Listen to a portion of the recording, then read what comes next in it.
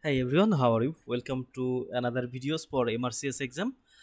This is the question and answer solve session, and question solve is one of the best way to get better marks in MRCS exam. So here the question. First of all, read the question very carefully and pick up the key points to answer the question. So here is the question. A 56 years old man is undergoing an anterior resection for a carcinoma of the rectum. Which of the structure below is least likely to be encountered during the mobilization of anterior rectum? So here are the options, and before going to the options, first of all pick up the key points here to answer the question.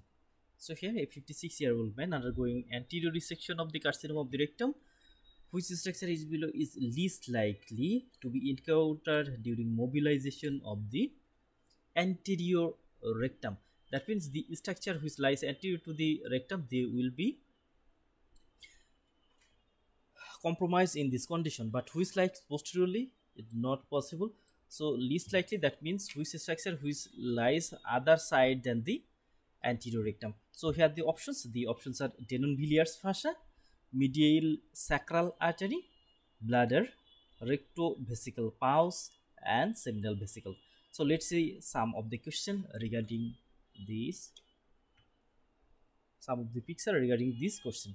So here we can see this is the rectum.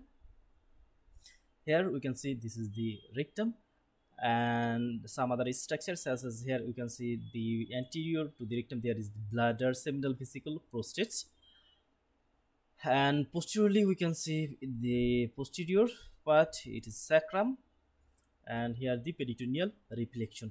So anteriorly to the rectum there are some structures such as this is the seminal vesicle, prostate, and bladder. In the second picture we can see this is the rectum, and behind the rectum there is a fascia, the connective tissue.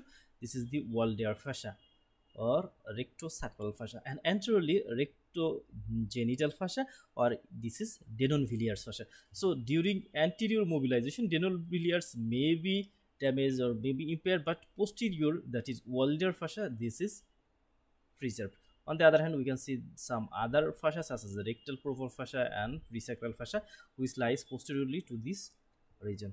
We can see here with another one, this is the medial sacral artery. This is also important because here the rectum and this is the medial sacral artery, and medial sacral artery, they lies in the posterior part of the rectum, and anteriorly here the bladder.